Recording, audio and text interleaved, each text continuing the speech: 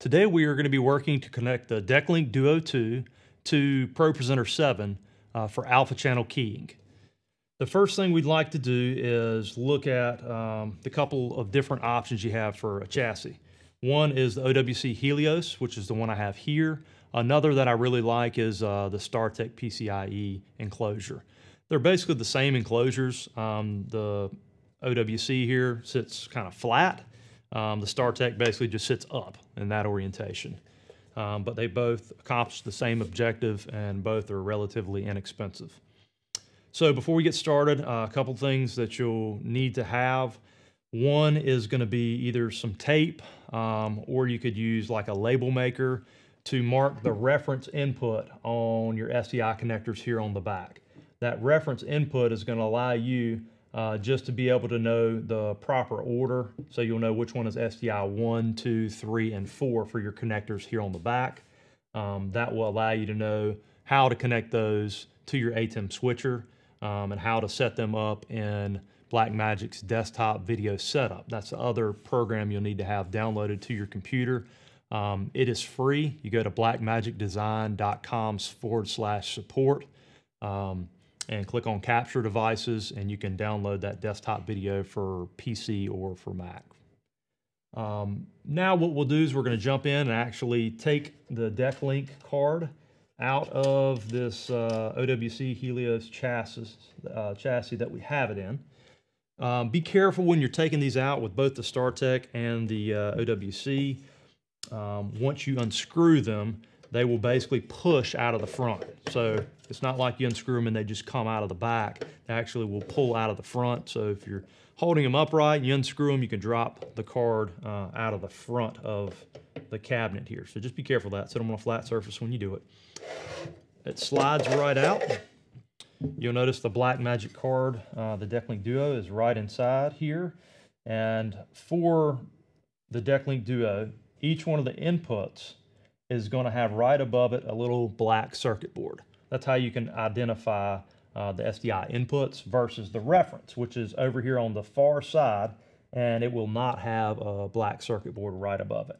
So we know for the Helios, on my left, on camera right, this SDI connector is the reference input. So I've got it marked. I've actually just used a label maker to mark that reference. And then that allows me to know that this is SDI 1, this is SDI 3, SDI 2, and SDI 4. I'll go over that again because these are not in order and linear like you would think. This is SDI 1, SDI 3, SDI 2, and SDI 4. What we're going to do today is work with SDI 1 and 3 as a paired connection, which will then connect to our ATEM switcher, which will set up for ProPresenter 7 as an alpha channel input with 2 layers. The next step to this is to connect this to your ATEM switcher. So since we're working with 1 and 3, I'm going to go ahead and connect SDI cables to these and then run them to my ATEM switcher. Now remember, on your ATEM switcher, these will go in as inputs. So if you have any of the Television Studio series, like the Television Studio HD, the Television Studio HD Pro, or Television Studio Pro 4K, these will go in as inputs, both of these connectors. Make sure not to connect them to an output. If you're using any of the Production Studio series switchers, you have all inputs anyway. So again, just connect these to 2 inputs on your ATEM switcher. The next step is going to be looking at the desktop video setup, so we'll go and look at that now. All right, so now what we are going to do is open up our desktop video software. I'm simply going to go into my Finder here and click on Applications, and then I have that software installed, the BlackMagic Desktop Video. Open up the Desktop Video Setup application. And then you'll notice it's I have the Decklink Duo plugged into this computer via Thunderbolt, so it recognizes the card, so I can now set it up. I have 2 different views. I've got standard view and then all input view, where it shows me each of my SDI connector inputs. This is where I like to do it and set it up so I can see all four. We're going to be setting up Decklink Duo 1 SDI and Decklink Duo 3 SDI. So what I'm going to do is come over here on 1 and click on it. I'm going to set it up for the resolution and frame rate of my switcher. Now remember, you want to match this to whatever your ATEM switcher resolution and frame rate is. Mine happens to be at 1080p 2398. So I'm going to set that now for the video output. And then at the top tab here, I'm going to click on connectors. And you'll notice how it says SDI 1 and 2. This is where most people get confused, but don't worry about it. This SDI 1 and 2 is your video channels. That represents the connectors 1 and 3 on your actual Decklink Duo device. So you don't think too much of that. Remember, we've already got our SDI cables connected where they need to be connected, so you're good there. We've got video output set for 1080p 2398. Connectors are paired, and I'm going to hit save. And then I'm just going to come down to Decklink Duo 3, because remember, we're pairing 1 and 3 just like we did on our hardware device. I'm going to click on it and just set it to 1080p 2398. And also make sure when I go to connectors here that it says none. That means I can't split those connectors apart, but rather I'm using them together as a pair for alpha channel. Once you've done that, you're all set. So the steps we've done so far are to actually take our Decklink Duo, connect our SDI cables to the ATEM switcher to 2 inputs, and then come into the desktop video setup and set our 1 and 3 channels so that the resolution and frame rate matches that of our switcher. Now that we have done that, I can come over into my ATEM Television Studio software. And then what I'm going to do, ATEM switcher software, forgive me. I say Television Studio because that's the type of switcher I'm working on, but just the ATEM software. I'm going to come into my palettes and find my downstream key. And then I took my SDI connectors and plugged them into my ATEM. Remember, we had 2 different channels, or 2 different SDI connectors. So those inputs are the ones you're going to want to pick for your fill and key source. I just happen to have them on 6. So input 6 on my switcher and input 7 on my switcher. That's where my 2 SDI cables are connected. So I'm going to pick those for my fill and key source.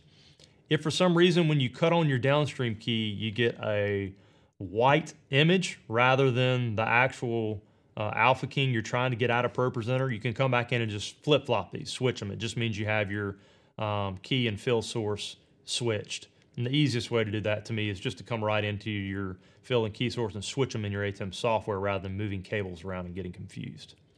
So I've got those set up now for camera 7 and 6. So effectively what I have is my Decklink Duo with 2 SDI cables connected to my ATEM switcher. So now it is set up as a downstream key. Now the final step I need to take is actually go into ProPresenter and connect the ProPresenter output, basically create the screen configuration for it, and connect it to my ATEM Television Studio. So it's basically sending out to the Decklink Duo and then to my switcher for alpha channel. So what I'm going to do now is just open ProPresenter 7.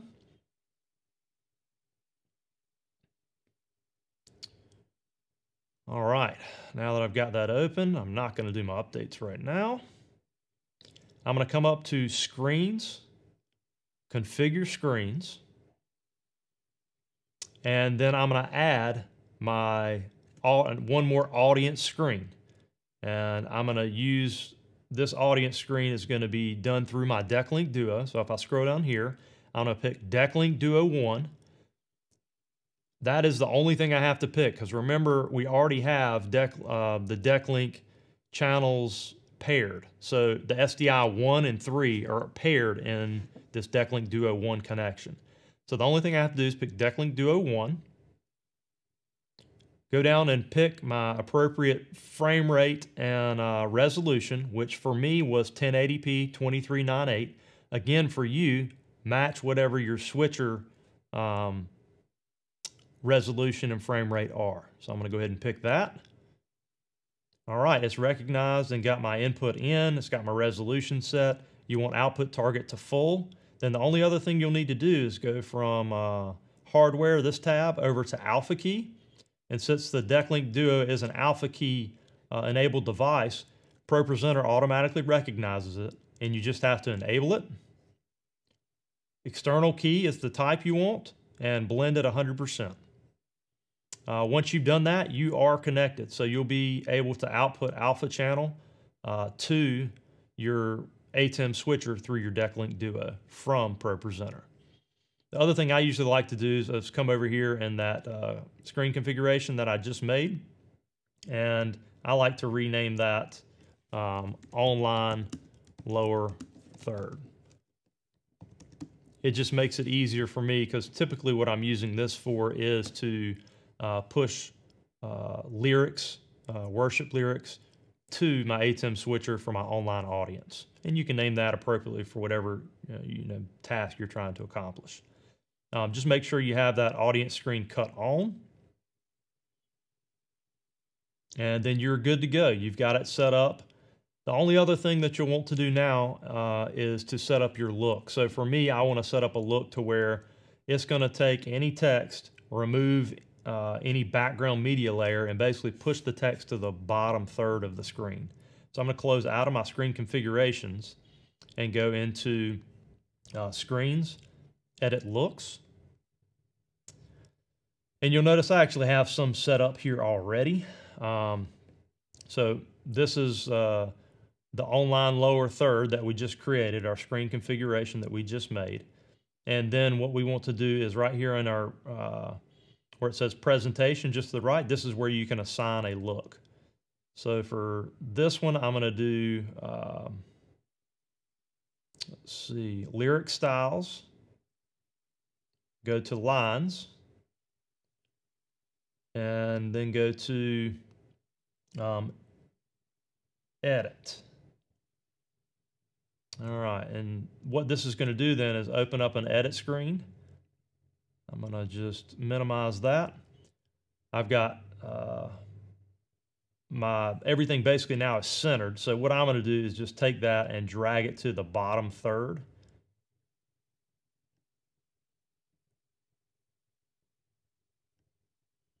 If I wanted these lines, then I would drag them down too. For now, I'm just going to actually delete those. I'm not going to use lines in this.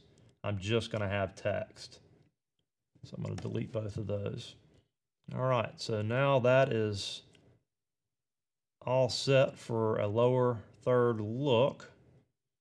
Make sure we have it selected. We had lines, and there's the white text vertical lines is the one I just edited. So I'm going to pick that. Notice how it populates here. You'll see it went from basically mark through to a selection icon. So now that will basically take any media graphic or any graphic that I have for in-house. So let's just say for in-house I have, let me go back to my show here. I've got this file where I've got a background and text overlaid. So maybe I want that for my center screen, but then for my online audience, I want them to be able to see the video behind it. So my alpha channel, if I come over here, the one I just set up was online lower third. And, oh, I didn't check off my media layer. So let's come back into our screens, edit looks, and remove that media layer there. I'm just going to check that off. And that gets me to where I have, to my online audience, just that lower third text. And then once I cut my cameras on and have video coming through, then this black area behind will just be filled with video. If I had 2 lines of text on this slide, it would give me 2 lines on my lower third because that's the way I have it set up. I'm going to go back to that and just show you again. So we'll go edit looks. We're going to select our look that we have, which was lines. You see how it's got the check there. I'm going to go white text, vertical lines. I'm going to scroll down to edit at the bottom, and you'll be able to see how I actually have 2 lines there. It's a 2-line lower third. That's the way most people want to do lyrics. So anytime a slide has one line of text, it'll put one down there, but for normal lyrics, for songs where you're gonna have two lines, then it'll appropriately push down two at the same time. It'll push down up to two lines. All right, that is pretty well it for sending lower third alpha channel out of ProPresenter through a Decklink Duo to your ATEM switcher. If you have any questions, please feel free to shoot us an email. Thank you for your time.